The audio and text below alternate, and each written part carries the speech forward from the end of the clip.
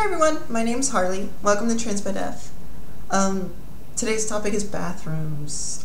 Sorry I'm looking a little messed up. I just had a nap and I woke up and was like, I need to do this video. Yeah. Anyways, so today's topic is bathrooms.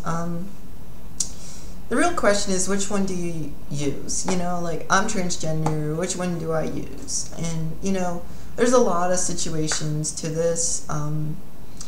My personal belief is use the one you feel most comfortable with.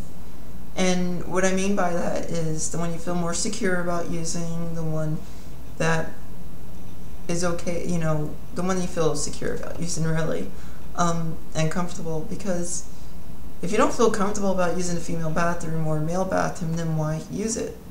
You shouldn't feel uncomfortable using it. So that's just some advice. Alright, but I'll keep moving on into more details about this. One thing is, it's important to know the law of the bathroom for wherever you stay in. The thing is, it's like, I'm in a United States, so there's a state, county law for protecting gender identity, and fortunately I reside in one of those, so I am technically protected by the law in that sense. So that's good, but I'm sure if the law didn't, I'm sure if the law didn't protect it, I probably still would use the female bathroom, because that's the one I feel most comfortable with. One thing is, when I first started transitioning, I didn't feel comfortable using the female bathroom.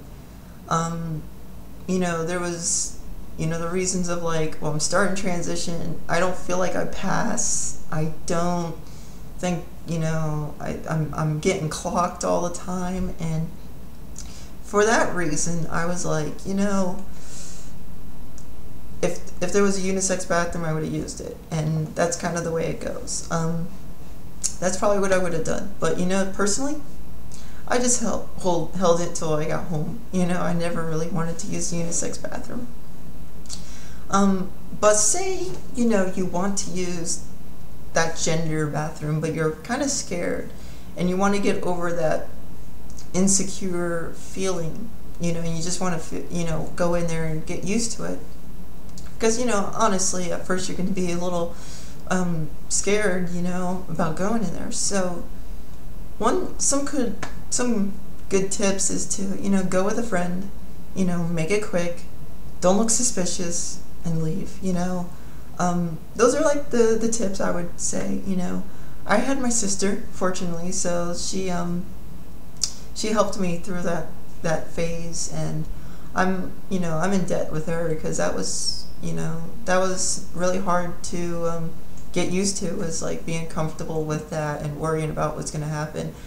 I remember when I first was in there, I would stay in the stall for a long time until everyone leave, but not all the time that happens. Like, one time I went to this area that is owned by Disney, and there was only one bathroom in that whole entire region, and everyone went to that bathroom, and there was no, you're gonna get noticed. And I was like, fuck.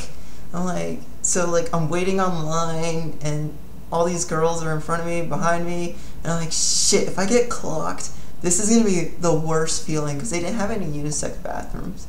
So I was just waiting, and it actually worked out pretty well, and it was pretty funny, but I was with my sister too, so that was even better. So I was like, oh my god, But anyways, those are some kind of tips. Speaking of the unisex bathroom, I do want to get into that. Personally, I believe the unisex bathroom some good reasons for the unisex bathroom is like family use, when there's, parents trying to take their kids to the bathroom, there's a family bathroom, or if all bathrooms are unisex, that's a good thing. Or even for some transgenders who feel really insecure about using the gender identified bathroom, because maybe based on the location, or worried that they're going to get clocked, or they just have a bad feeling, and they want to use that. And I mean, I really believe in that, of the unisex bathroom. The one thing I do see that is probably not so good about the unisex bathroom is I'm starting to see it become segregated for transgenders. I know there's a lot of universities that are opening unisex bathrooms for transgenders, and it's got me worried a little bit, because it's like now you have male, female, transgender bathrooms. I don't want that. I mean, I'm not raising any alarms here, but I mean, I'm starting to feel that it's a little segregated now. And I feel uncomfortable with that. To be honest with you, my job actually wants me to use the unisex bathroom when I go full time, and I'm a little worried about that, because that's actually making me feel a little uncomfortable. So I'm actually going to try to fight that myself. I mean, my county law protects it, so I will be, pulling that law out and showing them. Because truthfully, I shouldn't be forced to use a unisex bathroom. I just feel that that's really segregating me from everyone else, and that's the way I feel. And so, anyways, that's kind of that.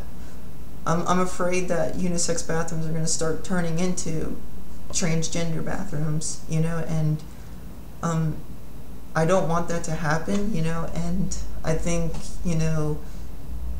if it really it's not supposed to matter, then all bathrooms should be unisex, but there shouldn't be any difference between a gay man in a male's bathroom and a lesbian in a female's bathroom, and there shouldn't be any difference with that regarding a transgender in their gender identified bathroom. That's that, So anyways, but to wrap this all up, like I said, use the bathroom that you feel most comfortable with, that you don't feel like you're going to get clogged or worry about using this bathroom. So use the one that you feel comfortable with. When I first started transitioning, my therapist told me to use the unisex bathroom when I can. And if I need to use the female bathroom, make it quick. That was like the first advice I got. And to be honest with you, I took that advice a little bit, but I never really used the unisex bathroom. I just held it, But, to be honest with you, whatever one you feel comfortable with. So that's going to be a wrap. I'll see you guys later. Bye. I gotta stop it. Bye.